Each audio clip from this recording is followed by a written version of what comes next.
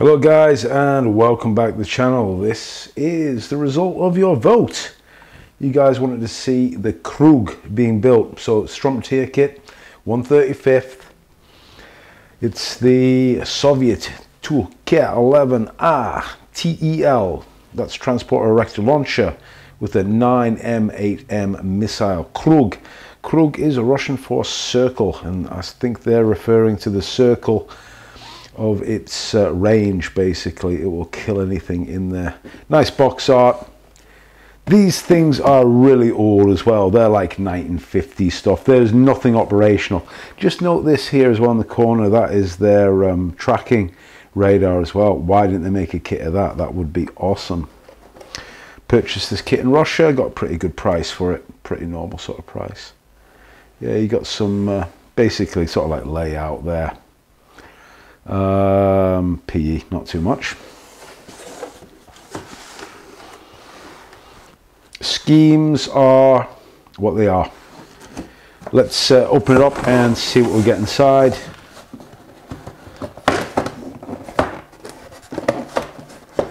Of course I've already had a look inside. I'm crazy.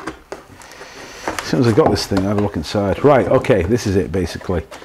Instructions, and as per usual, Trumpeter provide you with, of course, some nice color layouts. We'll look at them separately. Let's count out the bags and then I'll open up all the bags. So we've got inside here 1, 2, 3, 4, 5, 6, 7, 8, 9, 10, 11, 12, 13. Loads of individual tracks. So that's basically that. And then I'll put these other bits inside here. This is the lower hull. Come back to that, it's the best bit. Upper hull. Also this TEL, the chassis, I think it's called G4M or something like that. It's the same as the Acacia self-propelled gun. Slide molded parts. More hero parts. I'll come on to them later on. I don't want to spoil it for you. Another individually bagged part. Another individually bagged part. Photo-etched sprue. Very small. Which is nice. It's a good thing, isn't it? And we've got a tiny sprue which has got periscopes and the headlights. Also we have decal sheet. Most of the decals, as we'll see, are from the rockets. Right, okay, here comes, these are the hero parts. Straight away, I'll tell you, I am impressed. If you have a look at my build of the Grumble, you'll see that I was very, very happy to find out that the launch tubes were molded basically one part, as are these rockets. So let's open up the bags. I'll show you what's inside, all the bits and pieces. It's all pretty standard. It's all pretty good. The usual Trumpeter stuff. So I'll just show you briefly what's inside there so we can just nail this review. Okay, let's kick off with the instructions. Have a quick rip through this. See how much there is to it. Quite a bit. Usual Trumpeter thing. There's our parts map. Pretty handy. I like a parts map. Don't know about you guys, but I like to see, you know, what I've got. Sometimes I can tick off bits and pieces, and also you know that you've got everything in the box or otherwise. So starts off construction of a chassis. This is the same chassis as the Acacia self-propelled gun. Can't remember the exact designation. Individual track links are included. It's telling you to build up 117 per side.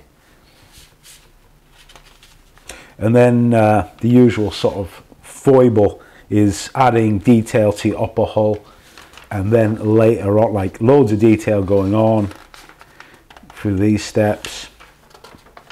And then step 16, you join the upper and lower hull. Of course, that's not the way we shall do it. As a more experienced modeler, obviously you want to get that join nice and clean before adding on all the little delicate details. Okay, so then we go on some PE parts, more details get added on to the hull, and then we come to the cradle for the missiles. that gets sort of detailed with bits and pieces. I don't know, it may or may not be optional, but there isn't any call outs for non-glue or anything. Might just have to have a look carefully at those parts here in this stage. Then that cradle gets joined on, and then this is the erector launcher component. Don't know, I think this might be movable, not quite too sure. More bits get added on. More bits get added on, so quite a few steps there with the hydraulic erector component. Yeah, still quite a lot more to go on there. Now it's calling out there no cement, so we can sort of maybe assume that this part here will be movable if that's necessary for you. And yeah, one of these hydraulic rams here is also calling out no cement, but you know, it's up to you how you build these things. I tend to go for security, as in I want the build nice and, you know, very well firmly constructed. I'm not really interested in movements. This is pretty good. This step here is calling out to add in either control cables or control lines or power cables into the back of that erector launcher, and it shows you how they're configured in that step there. I was expecting to have to add those details from scratch using cables and wire, but they're included as plastic parts. Stage 42, we're building the missiles from a few components, and we'll repeat that twice. And then finally, by step 44, we're joining the missiles to the TEL, and then finally the TEL goes onto the chassis. So that's our steps, 45 steps. As you can see, there's quite a lot to it. Let's start going through actually all the parts. Or no, let's quickly, I'll just show you the paint guide rather briefly. Let's see, calls out Russian green with the missiles in a steel type color or a grey color,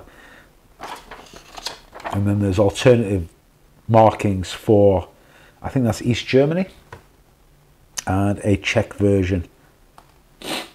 Some difference in the colouring of the missiles there with the sort of end caps in red, and actually a separate painting guide entirely dedicated to the missile, because there's lots of stencils and details that goes on there. We'll check those decals out. Okay, let's get into the parts. See what we've got. Okay, so a lot of these are going to be duplicated, so I don't need to show you everything, but this is typical Trumpeter, that you get these smaller sprues and they contain maybe all the facets of, let's say, the road wheels and the stub axles, etc. So you get multiples of that component, and you can see the detail within the road wheels. They're pretty good. Yeah, so you're getting 6 off on that on this version. No, you're getting 3 off, and these wheels are actually in pairs. The wheels as well, they have the rubberized markings sort of depicted on them. So don't get stressed, that isn't actually flash, it's how they look. But of course you can depict wear on them by sanding them off. Let's see, this looks like the drive sprockets and idler sprue with some other detail components on it. Really nice sharp details. You can actually feel when you put your finger against them that they're all sharp. There's some detail there with, it's even got perforations in it. Not really sure what component that is. And some of the Pioneer tools. Everything's crisp. So we've got 2 off of that sprue there. And as I pointed out, you get this really good protective wrapping to protect delicate components. So underneath here you've got smaller parts that could be damaged, and they package them well. The Trumpeter packaging is the best, basically, because you've got individual bags and you've got the extra layers of protection. Also you've got a very strong cardboard box, and that cannot be a bad thing. So details on their various parts. There's a duplicate there of those sprues that we looked at. Let's see what's in this one. This one to me, yeah, this looks like the transporter erector launcher. Here's the cradle for the missiles. They've actually depicted all the components in one single moulding. Quite surprised about that. I was expecting this to be multiple pieces, but I'm not going to complain if that's good enough. This is the unditching log here. This is the older way of doing it. They have it in two halves that need to be joined together. In the later, in some other kits, you've got this in a very soft, like rubberized plastic, and it's one piece, as in one moulding, not two halves that need to be glued together. There's some more details there. These are parts of the ramjet boosters, I think, or the solid mode. I don't know how the missile works itself, but these are components that are added onto the rockets. Actually, I'll tell you what, we'll come back to them when we look at the rockets. Here are the fenders for the chassis of the vehicle. Pretty good. Nice detailing on here, some tread plate detail. Underneath, devoid of detail, where there would be actually some sort of ribbing, possibly under here, and a few KO marks, but these are pretty easy to get rid of, and you know that's where you expect to find them, so that's okay. We've got light guards here. They look pretty good actually, quite nice and thin, and more details on there. I think yeah, this is I think the sprue we've seen before. Maybe some idlers, some extra parts. So there's quite a lot of individual sprue components for sure. The tracks, we've got bags and bags of them, but no need to show you. Basically, this is what you get. You get a tray with 1, 2, 3, 4, 5, 6, 7, 8 individual track links on them. They all need to be snipped off and glued together. We've got some individually bagged sprues with some components. For whatever reason, they look slide molded actually to me. Parts of the launcher or whatever, just parts, but just don't lose them. Trumpeter always seem to provide, I think, nearly all their kits. You've got clear optics and you've got clear headlights on a transparent sprue. Very small one for this kit. Here's the photo etch fret. Not really too much on this one, just some grills. Basically, I like the approach with the photo etch with Trumpeter. You get what should be in photo etch, and then some of the very, very small details are also depicted in photo etch as well. Very manageable amount, obviously. And some more separate components here as well. This is slide mold again. This looks like the main body of the erector launcher here.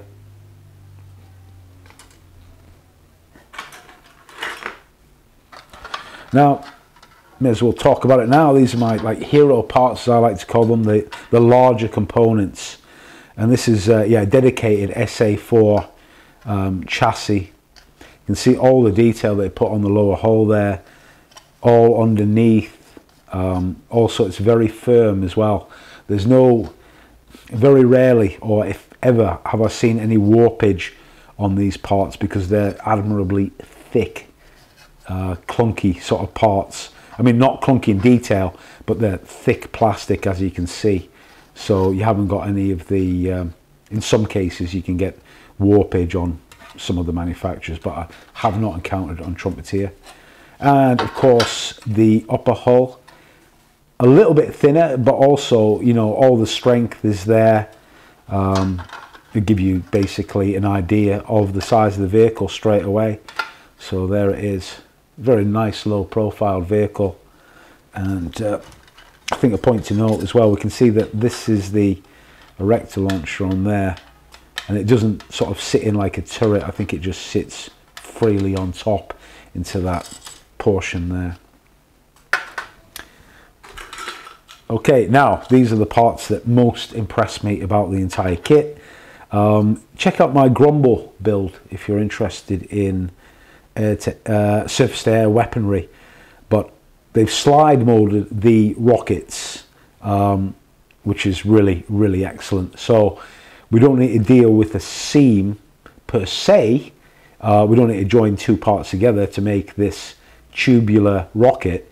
It's already done for us. However, we have got the mold lines there that we need to clean up, and we need to do that very carefully. But honestly, this is really, really fantastic. Of course, it adds to the price of the kit because you've got these slide molded parts. But look at them, they are superb. And to note as well, the rear fins, 2 off, are molded on. Look at how thin they are. They really are complementary. So we can go back to this sprue now. These are the ancillaries. And again, we've got really finely detailed, very thin fins, you know, in scale, which is what we want. Now, the boosters, of which I think there's 4, I think, that go around the missiles. These are traditional, you know, glue together 2 sides, clean up the seam, etc. But the fact that you've got these is just excellent. I think this is the highlight of the kit for me, to get like nice parts like so. In addition, we've also got the tip of the rocket, the warhead component as well, which sits within like so, because it's a ramjet, and it gives you that effect as well. You've got the depth there to show the ramjet intake, and these are, again, of course, slide molded, one piece, and the fit is superb. Obviously from dry you can see how they look. Really, really admirable. Nice to see that when you get a kit like this. I think that's all the component. The only thing I didn't show you was the decal sheet, and I think, yeah, this is, I just need to get this off the backing, take that off there. So it's got a protective sheet on here, and yeah, this is the obviously the majority of the markings are for the rockets themselves. Point to note here, they've got this word uchebnaya. Yeah, this is uchebnik. Yeah, I'm training, and this is it's designating the missiles as training rounds, so inert weapons. So bear that in mind, that the markings that they put on the decal sheet, and I think, let's just check again, but on here as well, if they've got the call out uchebnaya, it means that it's not a live round, it's like an inert round for training. So if you want to do an operational vehicle, just bear that in mind and do not use these decals. However, of course, you know, you look at your own references and bits and pieces. But, you know, Trumpeter decals, pretty good.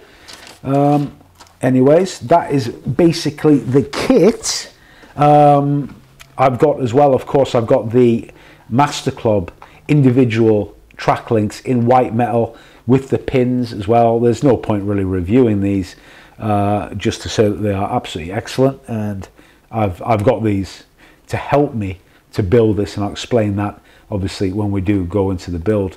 But all in all, it's quite an expensive kit, but a really rather awesome one for you guys that like your Soviet era surface to air missile sets. So we'll get building this, and hope you enjoyed the review.